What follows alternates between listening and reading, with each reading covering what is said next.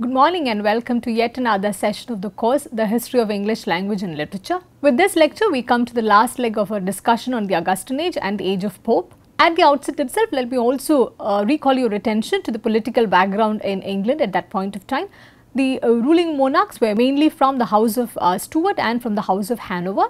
There was also this Act of Union at the beginning of the 18th century which ensured that Scotland united with England and Wales, also leading to the emergence of the Great Britain. There was also this War of Spanish Succession which happened in 1711, which prevented the union of the French and Spanish monarchies and also preserved the smaller states of Holland. So this was the political background in which most of this art, literature and other social sort of institutions were emerging in Augustan England. So taking a look at the monarchs who were ruling during this time, after Queen Anne, it was King George I who ascended the throne of England. He was the first monarch of the House of Hanover, and if we remember, Queen Anne belonged to the House of Stuarts. Queen Anne also was incidentally King George I's second cousin. George was born in Hanover in Germany, and he was the closest living Protestant royal relative of Anne. And it was because his mother, Sophia of Hanover, was a granddaughter of James I, who ruled over England in the beginning of the 17th century. It's also said that there were about 50 Catholics during that time with close blood relationships to Anne. But however, the Act of Settlement of 1701 had prevented the ascension of any Catholic as the British monarch. So this had led to the line of lineage to be traced until George I, who was born and brought up in Hanover in Germany. George I was highly unpopular with the British public and with the British Parliament. It was mainly due to his supposed inability to speak English, but however later historians do show evidence of his knowledge of the language, but however he did not go down very well with the English public, and he was also much ridiculed by his contemporaries. It was during the reign of George I that the powers of the monarch diminished considerably in England. And we also find Britain transitioning to a cabinet system of government primarily led by a prime minister. And this is also the time which saw the emergence of Sir Robert Walpole to power. He is also considered by later historians as Britain's first de facto prime minister. George II succeeded George I, and he was the last British monarch to be born outside Great Britain. He was also, like his predecessor, born and brought up in the northern Germany. He also had very little control over the British domestic policy, and we also find that he and his government, the actions were largely controlled by the Parliament. And we also see the growing power of Sir Robert Walpole even during his reign. There was a general assumption that with the ascension of George II, there was a possibility that Sir Robert Walpole could be thrown out of power, but we do find him coming back with greater powers and greater authority, and we also find the powers of the monarch diminishing considerably. Continuing to diminish considerably. And King George II had many challenges to face apart from the popular opposition. His own son, Frederick, Prince of Wales, also was a figurehead of political opposition during his reign. And his son Frederick, in fact, they did not have a good relationship with each other. The prince was also left behind in Germany for about 14 years when the father and son did not even see each other. So this strained relationship with the opposing kind of ideologies in terms of their ideas of power, absolute monarchy, we do find them getting into a lot of trouble with each other. But however, Prince Frederick, he also died 9 years earlier than the father, so this had in a certain way prevented some other challenges that King George II would have otherwise faced. Overall, George II is remembered only with much disdain by his contemporaries and also by the posterity. He had a lot of mistresses, which was not very agreeable to the English public. He also was very short-tempered, and he displayed extreme boorishness of character. So this was the kind of monarchs who succeeded after Queen Anne, and we do not find them making a significant or a considerable contribution towards the development of art, literature and culture. But nevertheless, we do not find them interfering much in the affairs of the state or the affairs of culture or society either. So we also find them quite alienated and quite removed from the reality of the nation during those times. It's also useful to take a look at who Sir Robert Walpole was. This particular quote by a later historian sums up his role and his character. Walpole was one of the greatest politicians in British history. He played a significant role in sustaining the Whig Party, safeguarding the Hanoverian succession, and defending the principles of the Glorious Revolution. He established stable political supremacy for the Whig party and taught succeeding ministers how to establish an effective working relationship between Crown and Parliament. So, this was the beginning of a sustainable and a more peaceful kind of relationship between the Crown and the Parliament, which also led to a lot of stability and a lot of positivity within the nation. Nevertheless, Walpole was severely criticized by many of his contemporaries, not just politicians but also other writers and thinkers of those times. He was criticized by, for instance, by Gay, Swift, Pope, Fielding and Johnson at a later point. But however, Walpole enjoyed much popular support, primarily due to his policy of avoiding war, which also had brought down the taxation significantly in England. If we remember, right from the medieval ages, one of the major contestations of the commoners with the court and with the Parliament was this continuing increase of taxes in order to fund the major wars and other kinds of voyages that the monarch was undertaking in order to expand his or her empire. So, we find all of that considerably declining during this time, and also we find the British public engaging more in other sort of more fruitful kind of activities and more intellectual debates, which were to take the nation to greater heights and greater glory in the coming centuries.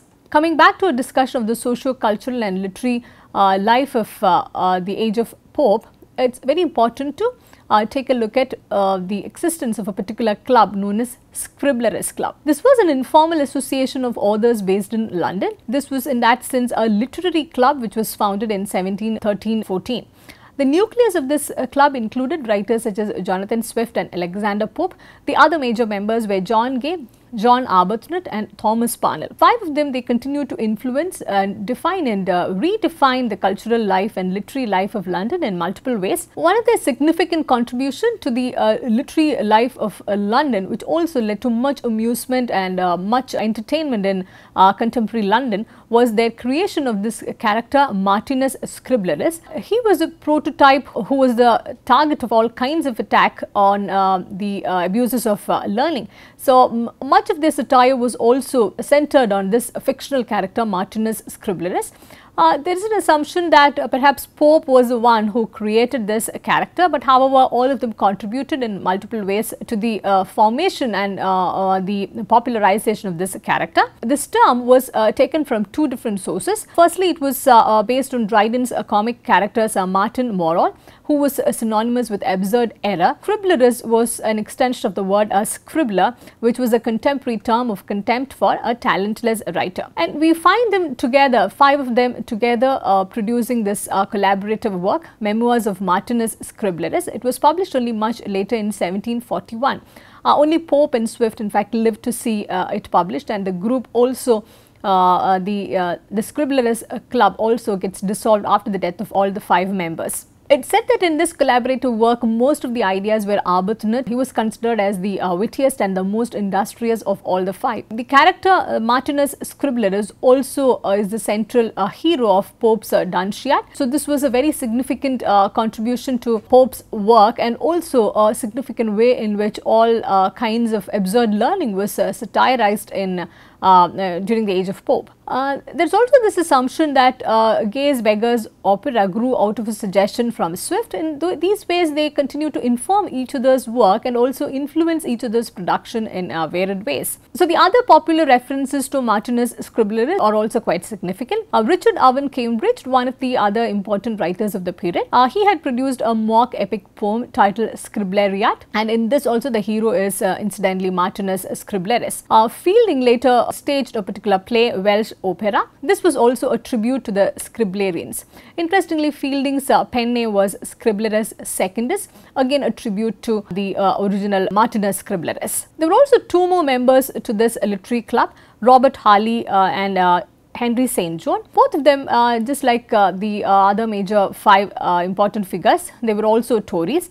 But however, we do not find them making a significant literary contribution, but there is enough evidence to show that they were also part of the club in significant ways. So, these are the two major works which refer to this fictional character Martinus Scriblerus in 18th century. The other important literary events of the period include the publication and the popularization of various periodicals, and we also noted in the previous session that the periodical essay was a new contribution of the 18th century, which also led to the emergence of a proper kind of journalism in England in the later decades. Gentleman's Journal ran from 1692 to 1694. It popularized middle-brow ideas on society, culture, manners and morals, and literature and life. So, in that sense, it was mostly targeted at a middle-class audience who was also becoming quite significant in the development of the nation. Instantly, another magazine with a similar title, Gentleman's Magazine, it ran from 1731 till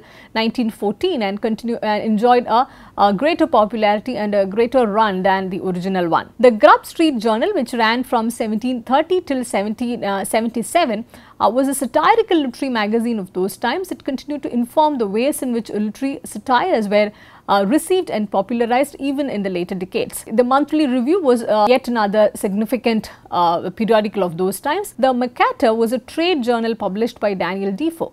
We recalled even in the earlier session that there was even another one, the Review, published by Defoe, which was majorly eclipsed by the success of Tatler and Spectator. The significance of coffee houses defined the ways in which socio-cultural life was framed in London, and this was one of the most important coffee houses of those times, the Bedford Coffee House, located in Covent Garden. It was the centre of all kinds of activity in London in the 1730s. That was the Bedford Coffee House was considered as the emporium of wit, the seat of criticism, and the standard of taste. We also find that journalism during this time, it becomes an integral part of the literary careers of all the major writers.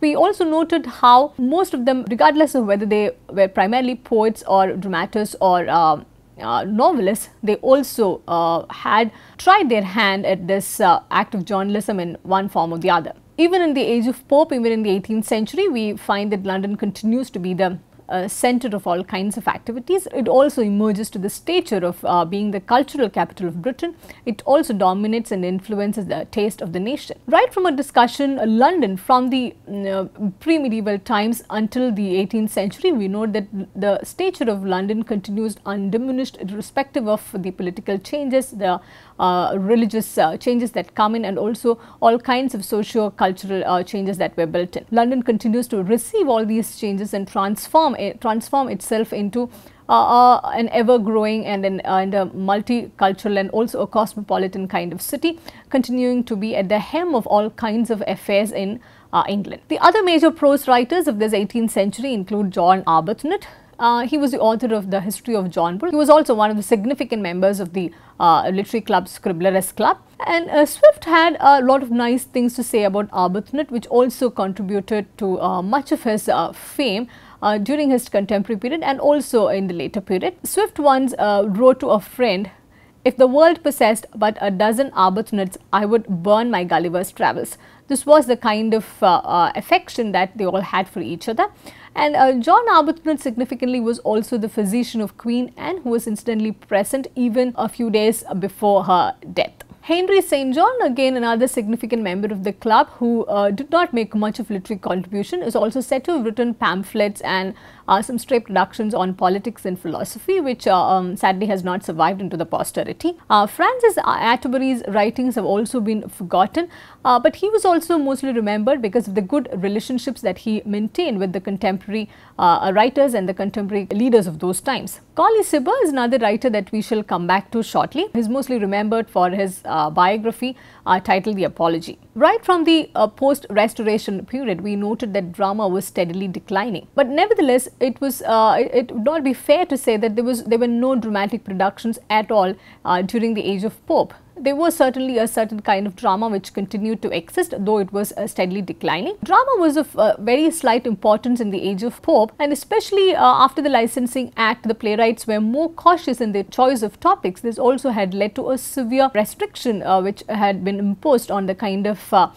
treatment, the kind of topics which they could talk about, and also the general creativity and spontaneity associated with drama. Addison's Cato is perhaps the most significant work, dramatic work of those times. It was a tragedy, though it was criticized for being not so popular and not so adhering to the taste of the public. It's important to note that George Washington was deeply influenced by this tragic drama, and it was a popular play in the United States at a later point for a while. Most of the dramatists of this time time owing to the post-restoration influence. They all displayed a marked determination to purify the English stage from the licentiousness of the restoration drama. And we also find that history teaches us how reactions to a particular sort of literary taste could even go to the extreme levels. This was such a case.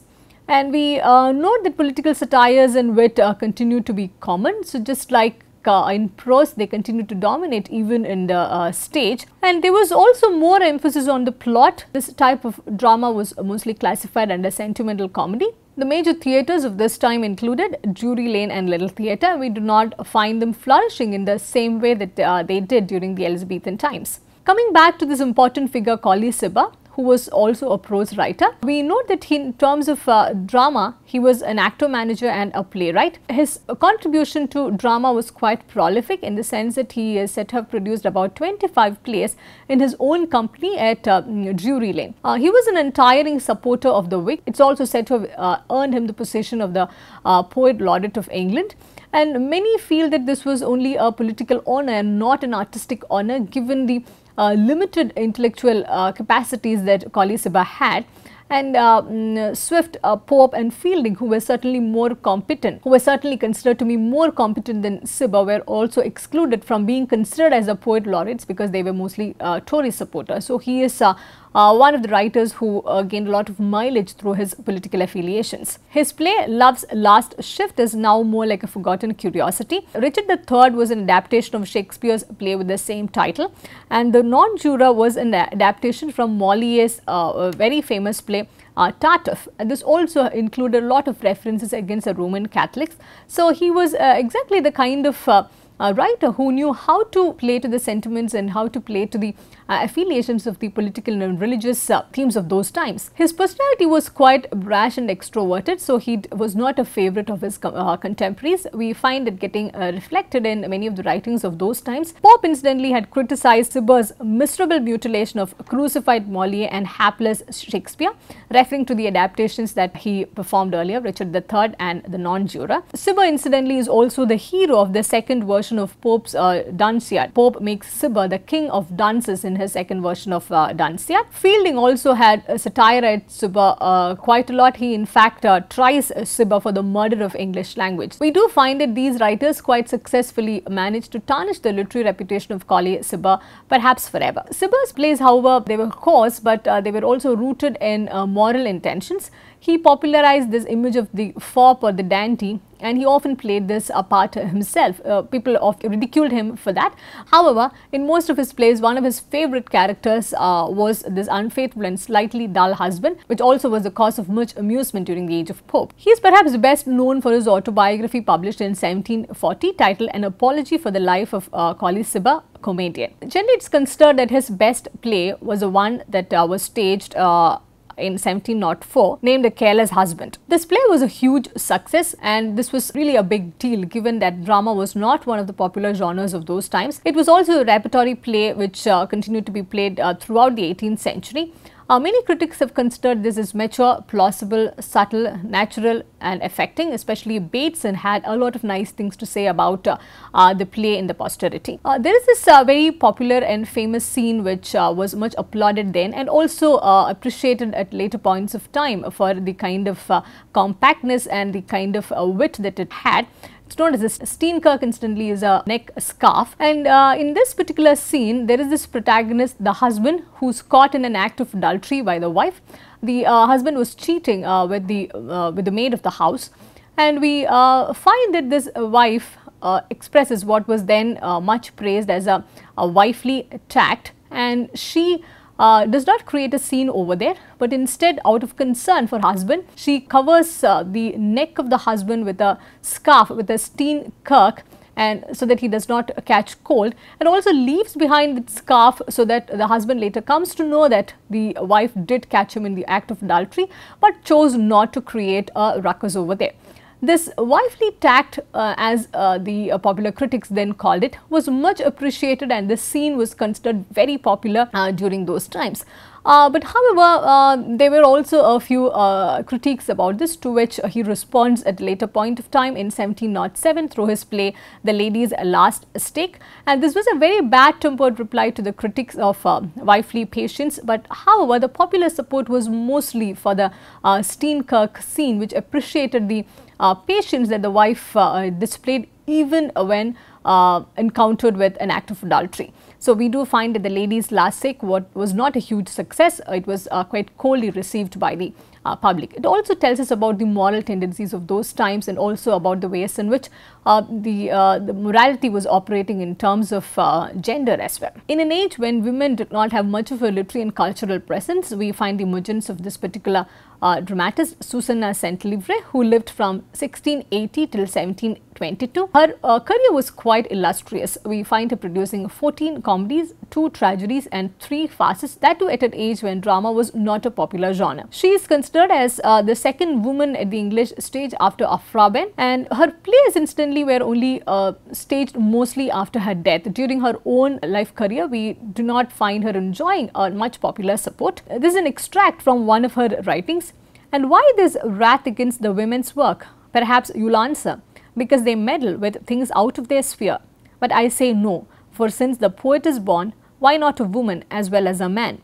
So, she was also, just as her writing points out, critiqued much for doing things out of her sphere. And some of her popular works include The Gamester, The Wonder a Woman Keeps Secret, and Bold Stroke for a Wife. All of them, incidentally, they showcased very confident and self-possessed heroines, and these heroines, incidentally, they had one trait in common. They fought hard to keep both love and property, unlike the popular image of the woman who was willing to give away property but only fight for love. Susanna Centlivre, incidentally, she herself personally believed in women's right to property, which was a very rare thing then, and also she argued for economic independence of women and also for equal social status along with men. And she also argued for the revisioning of the marriage laws of those times, which was quite unfavorable to the women. Bridget Steele, apart from the illustrious career that he enjoyed as a writer of periodical essay, he was also a playwright of notable reputation. In his works, we find him stressing filial duty, marital fidelity and love,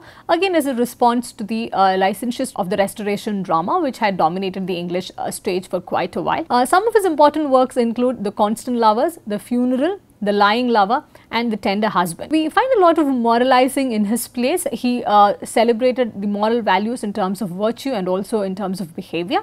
And he, in his own words, his aim was to ensure that there was no improper entertainment in a Christian commonwealth.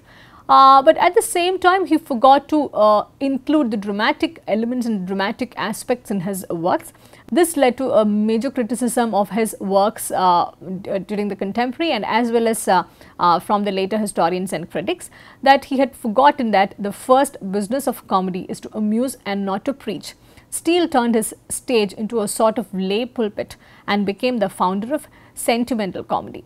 So, sentimental comedy is much credited to him. This was a very highly genteel kind of comedy which included a lot of didacticism. It was also considered as a vapid kind of play. So, what exactly was sentimental comedy? One of the most important practitioners of this kind of comedy was George Lillo, who was a tradesman and a nonconformist. His Puritan influence perhaps also led to him in a lot of didactic elements into his plays. His important works include London Merchant or History of George Barnwell and Fatal Curiosity. His drama was mostly a domestic drama in which he took characters and incidents from common life and not notably from history or from romance. In that sense, it was closer to real life than many of the other plays. And he also was the kind of person who celebrated through his work the power of the middle class moral spirit, which was steadily on the rise from the 18th century onwards. So, if we try to sum up the age of Pope or the Augustan age of English literature, it's important to note that politically it led to the establishment of Protestant monarchy. The ability to politically saw the establishment of the Protestant monarchy, in which the rulers began to display how it was to rule along with an effective parliament rule. We also see England moving towards a certain democratic spirit, though it had not yet fully emerged.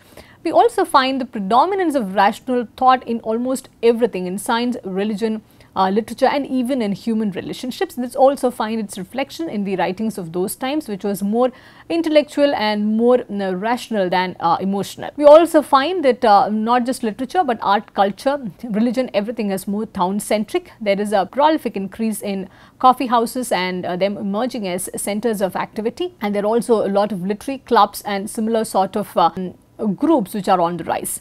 We also find the rise of the middle class values, which also directly lead to the emergence of newer kinds of writing and newer kinds of genres. With this, we come to the end of a discussion on the age of Pope or the Augustan age of English literature, which certainly laid the foundations of the rise of the novel, which is what we will take a look at in the forthcoming sessions. Thank you for listening, and we look forward to seeing you in the next session.